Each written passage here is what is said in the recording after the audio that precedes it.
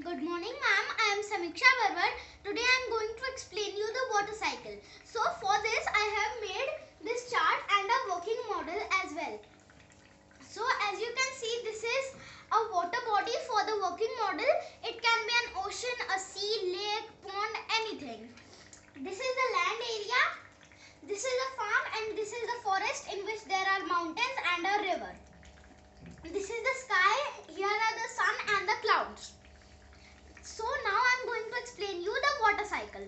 So due to the heat of the sun, the water in the water body evaporates and changes into water vapor. This process is called evaporation. When this water vapor condenses and changes back into liquid water and forms clouds, it is called condensation.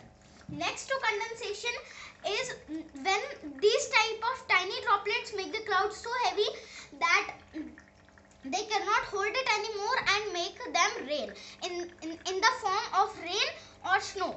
This process is called precipitation. So as you can see, this is the process of precipitation. So again this water flows back into the rivers. The rivers flow into the water body.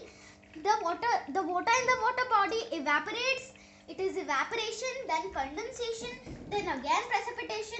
So this whole process goes on and on. So this is called the water cycle. Thank you.